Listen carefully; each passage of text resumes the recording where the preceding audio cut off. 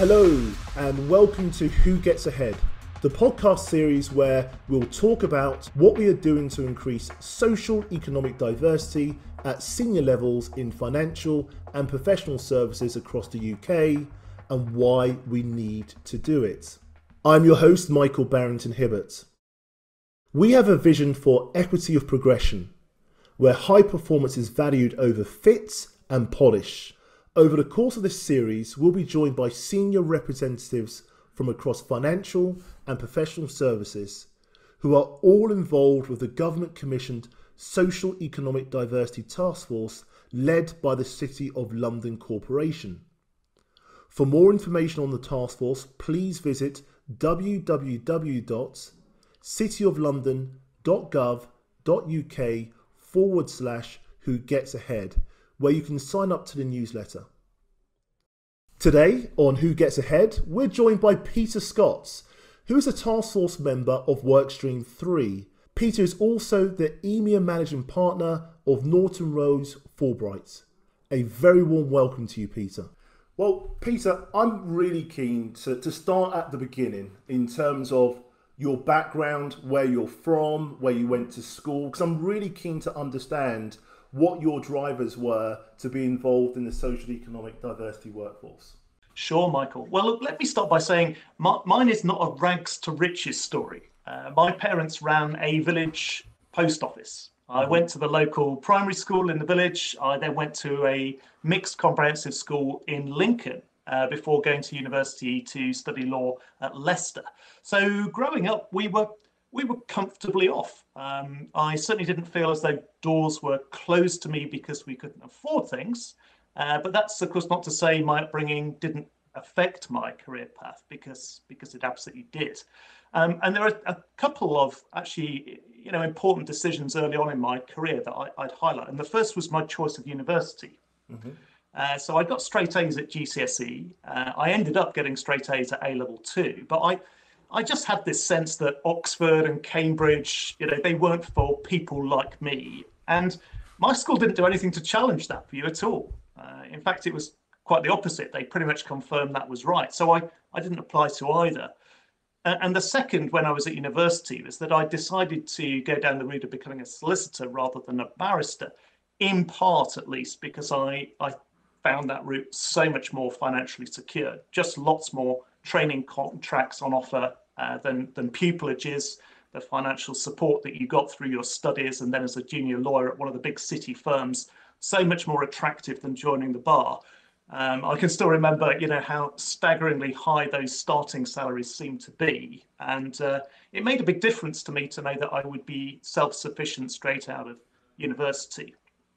It has to be said, in hindsight, I've no doubt that I'm better suited as a solicitor than I would have ever been as a barrister. But those financial factors right back at the start of my career did play a part in influencing that decision. Peter, I really do want to go back to the village in Lincolnshire, to your mum and dad, postmasters in a small village. Talk to me about your role models, because again, you've spoken eloquently about getting all A's at GCSEs, but talk to me about work ethic, because again, running a post office is a very, very demanding job. So really keen to understand where your role models at that age came from in terms of work ethic, application. Well, I suppose, to a large extent, although I might not have realised it at the time, of course, it came from my parents and seeing them run their own business. So, I can't remember the times, my parents were ill, for example, taking time off work.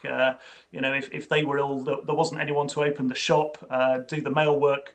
And so, I was involved to an extent in the business. In fact, I could probably say it's the only time nepotism has played a part. My dad did help me get a posting job, a relief postie job during the summer holiday one year when I was back from university. But that was very valuable to sort of, I suppose, just see how my parents sort of ran the business. And it was interesting, actually. At school, there was an opportunity to get involved in a young enterprise competition, and HSBC sponsored that competition. And I've often reflected on this because I got to know the local branch manager at HSBC through that process, and that gave me perhaps my first insight into the opportunities beyond Lincoln. And to those big businesses that perhaps sponsor local initiatives like Young Enterprise, I would just say, whilst you can't necessarily measure the impact you're having in terms of direct financial return, it does play a really valuable role in a sort of broader societal sense. Now, you've been with the firm for 24 years, and again, you've thrived academically. You mentioned you come from a humble, but I think a very rich background in terms of work experience and ethics demonstrated by your parents. But can you talk to our listeners about that first time that you joined the firm and you're around the water cooler and people are talking about the ski trip or going across to experiencing things that perhaps you have not experienced? How did you deal with that, Peter? Well, I suppose I quickly came to realise, when I started my training contract that, I felt like I could hold my own in that workplace, with colleagues, with solicitors at other law firms, with clients as well. And so it's not a situation where I felt that I didn't fit in. Right. Although it's interesting, you talk about the ski trip, and the big concern I had going in was that I couldn't play golf. And this really worried me because I thought I had this sort of conception that, business was done on the golf course, and I would miss out on the opportunity to develop client relationships because I couldn't play golf. And I suppose the one thing I would sort of say to my younger self there is that, don't worry about that. I think I've once been asked by a client to join their golf day, and they weren't remotely offended when I confessed that my limit was crazy golf, and that's about it. But it is, to your point about skiing, I've only been skiing sort of twice, and they were in my early 30s, and there are a lot of people, of course, who've learned to ski at a young age and are really proficient. So opportunities to go skiing now, I feel that I can't really participate in, having only enjoyed sort of 2 weeks skiing where I appreciated the après ski rather more than the actual ski. Sure. Now I'm going to pivot slightly now because to really talk about the Social Economic Diversity Task Force. But before I do that, you've indicated that you've been able to adapt pretty quickly in the workplace in terms of the golf, the skiing, and making sure that you're being included in those discussions.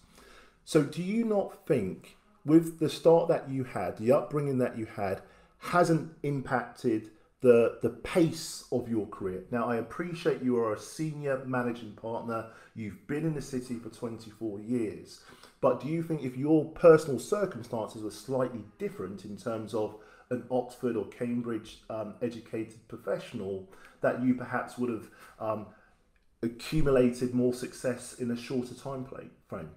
Well, I think it does come down to sort of confidence. And, I suppose I was fortunate in my early career that I worked with a partner who, was great at instilling confidence.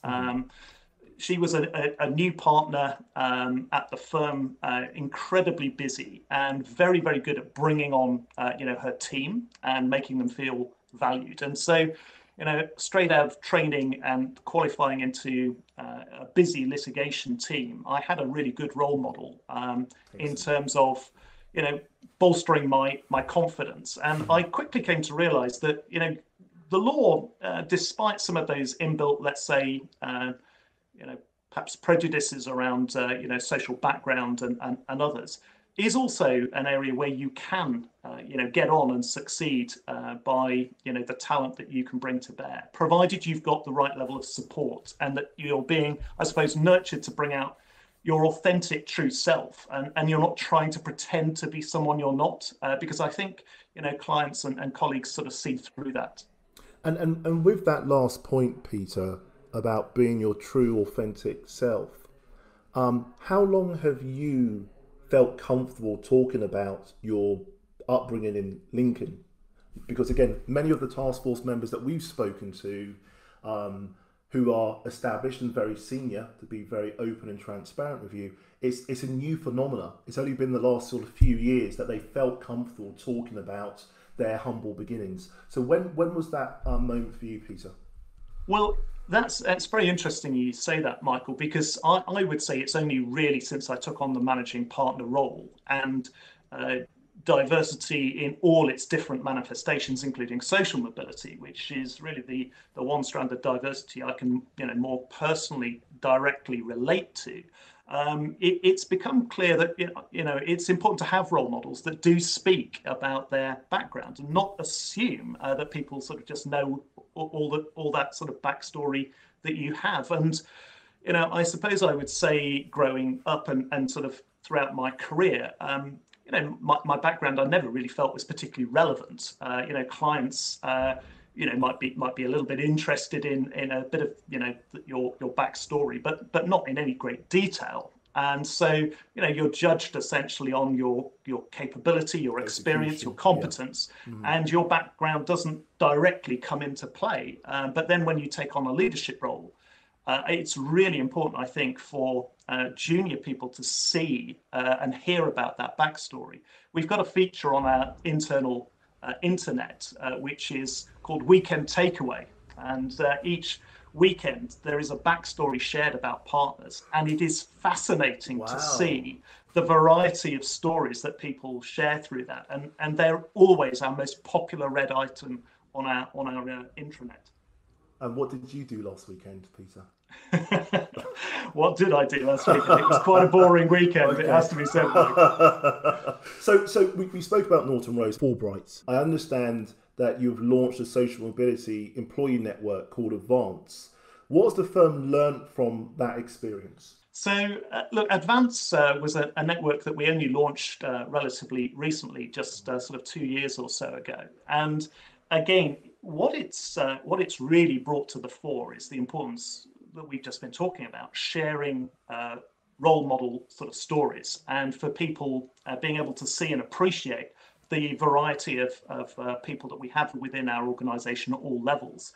And this was really brought home to me just a few weeks ago. I was up in Newcastle visiting our office there just earlier this year, and one of our new apprentices came up to me and they told me that just hearing from people on our Advanced network had confirmed to them that they really had a future with us and just within the law more broadly. And I think it's hard to measure, the direct impact that can have. But again, the visible role models is really important. The other sort of component of Advance is, of course, it's been a really, I think, valuable sort of group to bring a focus to bear on our actual policies and initiatives. So, for example, Advance has been a driving force behind our apprenticeship model.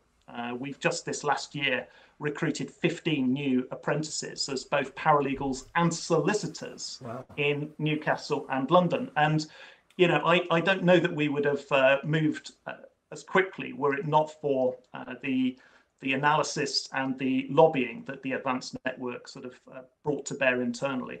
May I ask, and that's fascinating, thank you for sharing, but what was the interview process like for the candidates in those regions? Because again, if we look at coming from London, the experiences may be slightly different. So what was the interview process like? Was it more inclusive and more reflective of the regions in which you were recruiting from?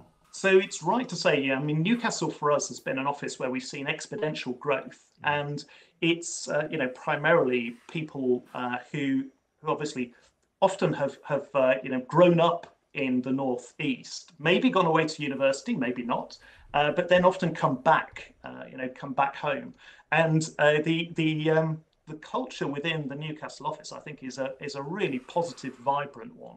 It's been a very successful office for us. And to your point about recruiting people that fit, I remember just 5 years ago we launched the office. It was a rented Regis office with I think 6 or 7 people there, and within 5 years we're at over sort of 220 people. Incredible.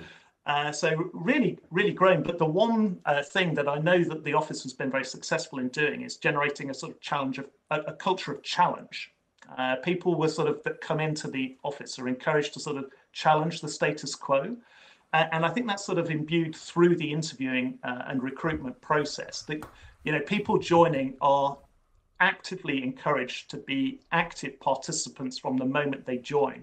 And I think a challenge we have in a more traditional business like our law firm, most of the legal teams sit in London, is that all too often you fit into a hierarchy and you have to work your way up.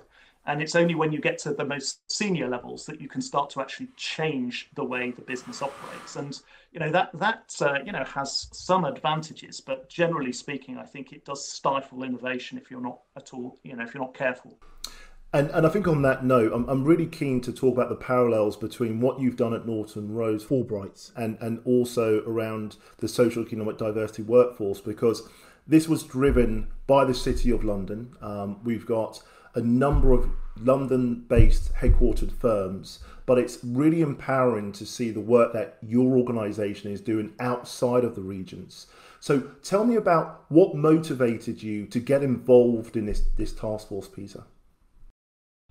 Because I wanted to, I suppose, make a contribution to increase the level of social mobility. And I suppose I had a bit of a sense that rather than increasing, social mobility seemed to me to be stalled or even going backwards. And when I joined Norton Rose Fulbright back as a trainee in the late 90s, I could only imagine that social mobility would continue to develop, and that people from, let's say, ordinary backgrounds like mine, with no particular connections to the City of London or the law, would get greater access to those opportunities. And if anything, I would say over the period of my career, I've probably seen that progress, as I say, at least stall, if not go backwards. So I saw this task force as an opportunity to, as now a more senior, leader in our firm,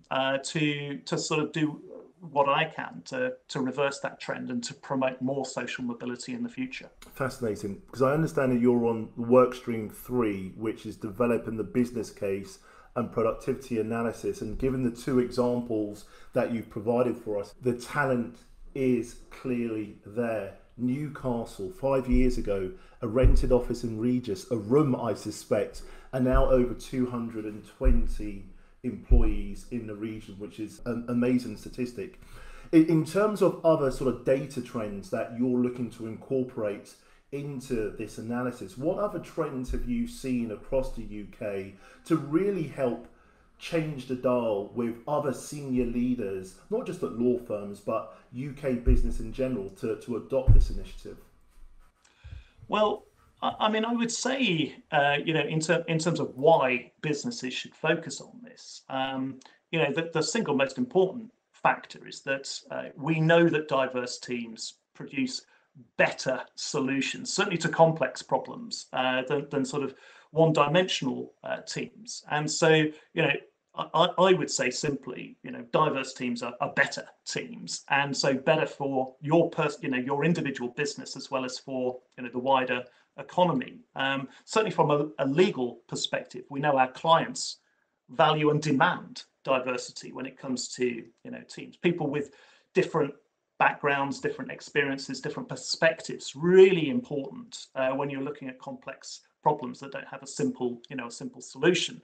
And that's of course true across all types of diversity. And I think those from a less advantaged socioeconomic background bring a particular perspective, maybe a set of experiences that are often very different from others in the team. And I think that can be really valuable to the effectiveness of the team. So that's, I'd say, the direct answer. But I think there's also quite an interesting indirect answer, and it goes to the importance of diversity again more broadly. But we know that when it comes to attracting and retaining the brightest and the best people to work for you as an organization, people demand to see diversity in their prospective employer. And I think to an extent that's always been true, but especially so with the millennial generation, Gen Z, who are, we know, selecting which organization they work for, not so much on the size of the salary, although of course that's an important factor for everyone, but actually by reference to an organization's values.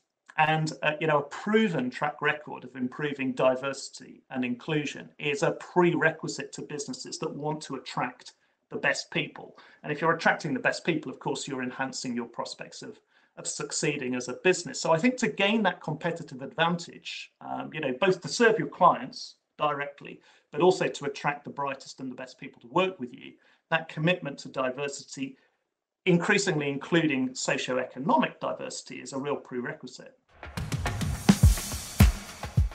Thank you for listening to this episode of Who Gets Ahead, and thank you to Peter Scott for being with us today. Join us next time where I'll be joined by Task Force member Chasey Garrard to discuss how organisations are getting involved and the Task Force values being integrated throughout the UK. For more information on the Social Economic Diversity Task Force, please type the City of London Who Gets Ahead into your search bar to find out our webpage and sign up to our newsletter to stay up to date. On social media, please visit City of London Corporation on LinkedIn. On Twitter, it's City of London. And on YouTube, The Global City. Who Gets Ahead is produced by trading and education firm OSTC. A special thank you for your kind support on this series. Find out more at OSTC on Twitter and OSTC Limited on LinkedIn.